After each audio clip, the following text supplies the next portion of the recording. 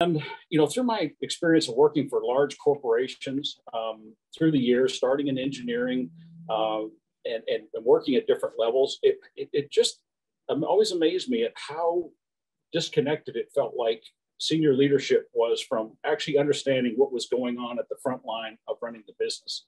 Um, Now that I'm one of those senior leaders at the top, it's amazing how disconnected I feel sometimes from running the business. And I reflect on um, the things that I wondered as I was being promoted through the organization of like, why does that happen?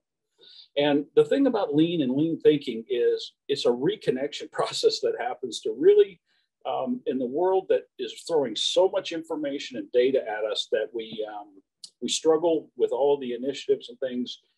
This journey that we're on, Hoshin Kanri really does a terrific job of helping us. It's not perfect, but it's just such a terrific process to help us engage the organization with thinking better as a leader.